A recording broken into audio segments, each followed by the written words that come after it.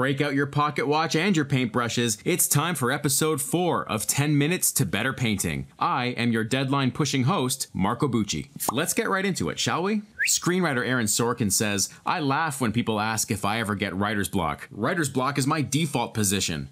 In this episode, we'll be looking at good shapes, a topic that can be found in the broader chapter of readability. We read pictures in much the same way as we read words. Like how a series of abstract markings form a sequence of words which together provide meaning, a painting does just the same thing, only with shapes instead. And good shapes are what build good paintings. I consider this painting by J.C. Leyendecker to be a good painting. And one of the main reasons I think that is because it's chock full of what I consider to be good shapes. But I don't want to get ahead of myself. You might be wondering, what exactly do I mean by shapes? Well, probably the kind of shape we're all familiar with is this one, the outline or silhouette. Silhouettes are maybe the first kind of shape we recognize as children. But when we're painting, we have to deal with many more shapes than just the silhouette. Like, for example, this shape, responsible for defining some of the blue light that's falling on his face. Or this shape, which contains some of the warm light that's coming from that match. This shape actually straddles two things, the cast shadow of the ear and the sideburns. Here's a shape of light on the underside of the brim of the hat, and here's its counterpart shape for the shadow of the same object. Here's a zippy little shape of highlight on the chin,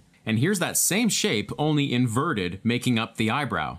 Okay, please follow me over to this painting by Walter Everett. This one's a little more subtle, but let's do the same shape isolation exercise. Here are 3 shapes responsible for ambient light falling on the woman's dress. Here are 2 kind of pointy shapes responsible for patches of the landscape. And here's a neighboring shape, also responsible for part of the landscape. And let's quickly zoom in to catch a few more soft shapes, like this one here that belongs to the side plane of the woman's face. This subtle shape of light on the man's sleeve. And finally, this shape of shadow under the woman's jaw. Okay, before we move further, how many of you have heard this old adage?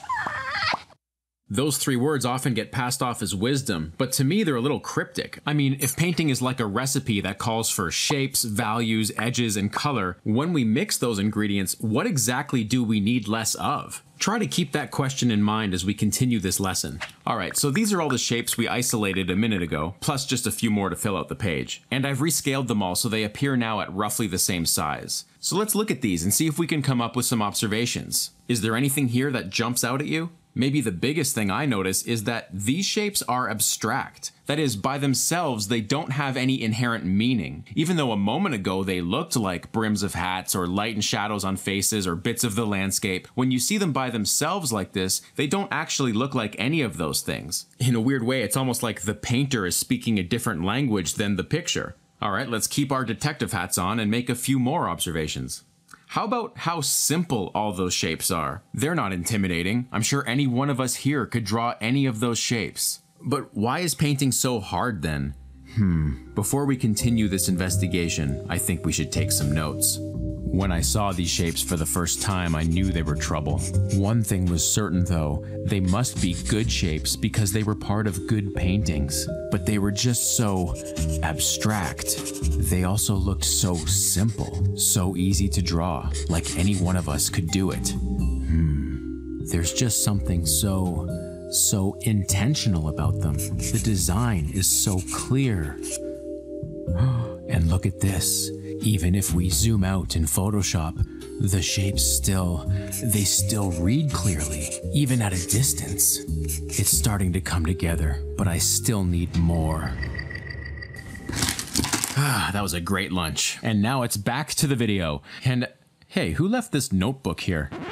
When you're painting, try and think of these 3 basic marks: C-curves, S-curves, and straights. With C-curves, S-curves, and straights, you can draw or paint any shape. And sticking to just those 3 will help you become conscious of exactly the shape you're making. And now looking back at these shapes, we can do some further analysis. Take the shape on the top right, for example. I really like how this shape is designed. It's a graceful shape made by essentially 2 C-curves, each having a slightly different flow. Here's a much sharper shape, and predictably it's made mostly of straights. And these 2 little C-curves help break up that pattern and give it maybe a little more interest. This is an interesting shape. One side is a very simple S-curve, and the other side is more complex, made of smaller straights and C-curves. You know, I really wish there was some kind of superior art authority board that could certify your shapes, but there isn't. You have to be your own shape detective, and these 4 criteria are a good place to start. You see, it's all too easy to neglect this lesson and make a shape that's overly self-important. Fill a canvas with those and it feels like a clogged drain. You can evaluate good shapes by how well they retain their design when they fill up a canvas. So if I catch myself making a shape like this, I'll try and redesign it, using C-curves, S-curves, and straights to bring out its inherent identity a little better. And now that I've arrived at a simple statement, maybe I can design back in some of that complexity. And don't fall into the trap of simply trying to copy from nature. Nature is under no obligation to provide good shapes. That's your job. Sometimes nature will spoon feed you with simple, readable, drawable shapes, but most of the time, yeah, there's gonna be some work to do. And from personal experience, it's about turning shapes into less so that together they can communicate more. So cheer up, Aaron Sorkin, you're not alone. We painters may not have writer's block, we have, I don't know, shape dysfunction. But let's find comfort in the fact that we all suffer together, and we can work on it together too, okay? Yeah, that's kind of better. Well, good luck with that. The rest of us are moving to part 2.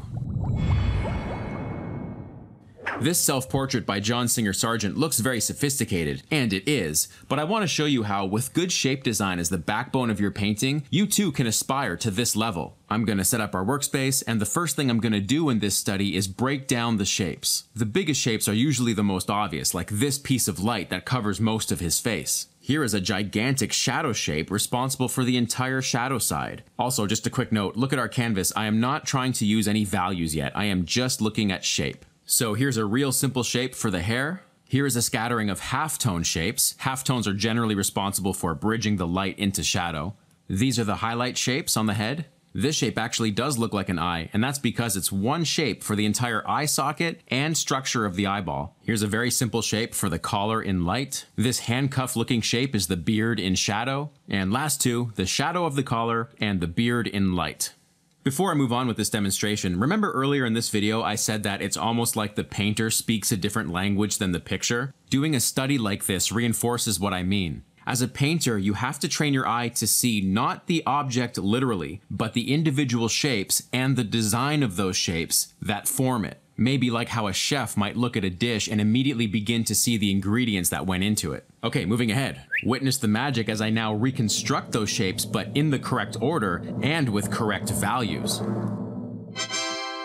And what we have now, ladies and gentlemen, is the painting. It's not finished, but the critical information is all there now. And my goal for this lesson is to give you an appreciation of the importance each of those shapes have. To further drive this point home, let's zoom out on our study. As you'll remember from part 1, it's largely those good shapes that are pulling the weight and making this picture read. And I want to also quickly say, yes, values are very important as well, but I do think that shapes and values are two separate lessons, so stay tuned for a future episode on values. And speaking of episodes, what I'm doing now is recalling what we talked about in episode 3 about brushwork and edges. All I'm doing is taking the shapes that I just laid out and determining what the edge is between each shape. So you see, you can compartmentalize these processes. Shapes first, and then edges later. And I do recommend studying this way, even if at first it means tracing shapes directly off the source. Tracing has a dirty connotation sometimes, but when it comes to study, especially if you're new to this, tracing and analyzing shapes off a painting is a great way to familiarize yourself with the language of shapes. And then you can challenge yourself to this stage of the process, which is determining the edge without losing those strong underlying shapes. It's very common to see a student start off with decent shapes, but then lose them in the process of, and I don't like this word, blending.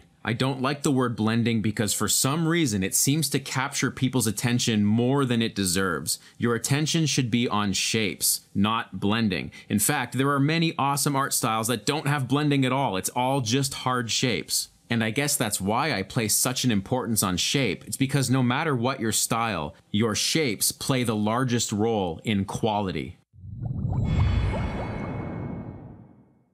I'd like to take this last moment to talk about how I think learning art is unique. And that is, when we think of learning, we tend to accept the idea that things start off easy and then get more and more complex over time. But do these shapes remind you of anything? They remind me of being in kindergarten and experiencing sheer joy at the concept of shapes. We used to do everything with shapes. We cut them out, we drew them, we played with them, we learned all their names. I think that what lies at the heart of painting is a desire to return to childhood, and maybe mix it with some of the life experience we gain as adults. And that, if you ask me, is quite a profound and beautiful thing to strive for.